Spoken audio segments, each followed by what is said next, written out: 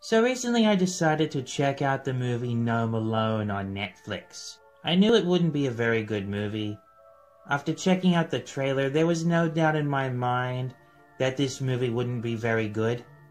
I decided to check it out anyway, and honestly, I could not be more disappointed. I wouldn't recommend this movie to anyone. It's just another bland, generic waste of a film. The only thing that makes this movie even remotely creative is the fact that it's named after Home Alone. But why did they really think ripping off Home Alone was a good idea? The only reason this movie was even greenlit is probably because of the funny name.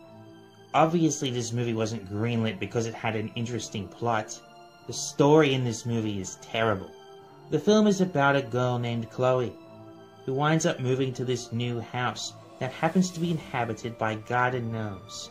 The garden gnomes have been secretly living in the house to protect the world from these evil purple blobs. The one thing I hate about this movie the most is the villains. They're just a bunch of small purple blobs. They could have been something more creative, like aliens from another planet, or evil robots with lasers, or maybe even zombies or monsters. Just something a little more threatening, but for some dumb reason they decided to go with little purple blobs from another dimension. Honestly, they could have gone with anything else, and I would have been a lot more impressed. Honestly, they could have at least made it so the purple blobs eventually escape from the house and attack the entire town, or something like that. That definitely would have made the story a little more interesting.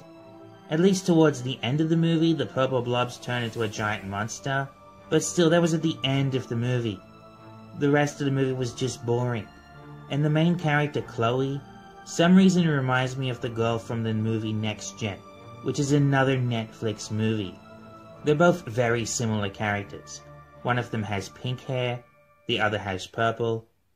Both of them are depressed teenagers with no friends, so their personalities are the same.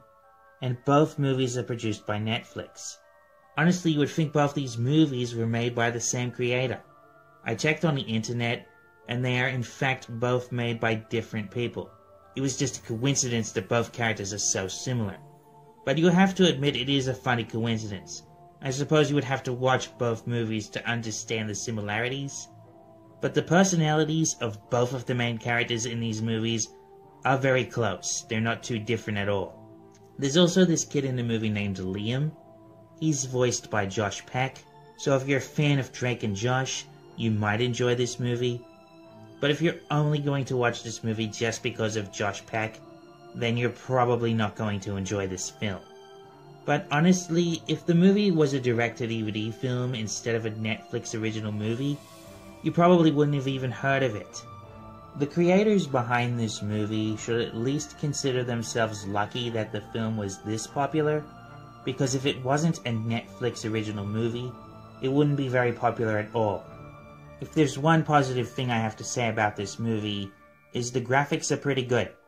They're not the best graphics in the world, but they definitely look okay. So that's really the only positive thing I have to say about this movie. I honestly couldn't give this movie a higher score than a 6 out of 10. Younger kids might enjoy this movie a little more, but honestly there's so many better movies out there, so I would hardly give this one another chance. Anyway, that's about it for this video. Let me know what you think of the movie in the comment section below. Till next time, be sure to subscribe, and stay tuned for more videos.